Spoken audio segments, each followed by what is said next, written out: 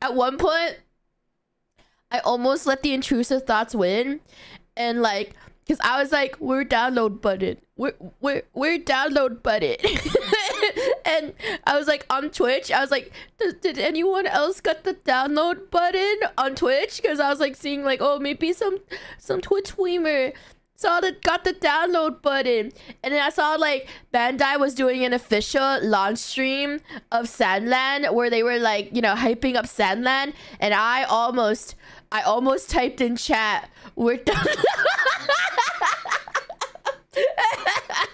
I was gonna be one of those people, because they were like, wow, hope you guys are happy, because I was watching it, because I was like oh, maybe they'll tell us if there's a delay. And then they were like, we hope you enjoyed Sandland. Oh, it's up. We hope you enjoy it. It's up now, guys. Go and download Sandland for the official launch. Like on that official stream. And I was typing, I was ready. I was like, we're down. So ready. I almost was like, we're down low. I almost did it, but I didn't let the intrusive thoughts win this time. I didn't become a Karen. I was like, okay, I'll wait.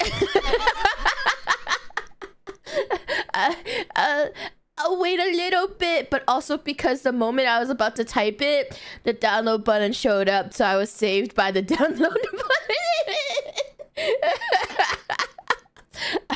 I was saved by the download button actually showing up, so I didn't embarrass myself today.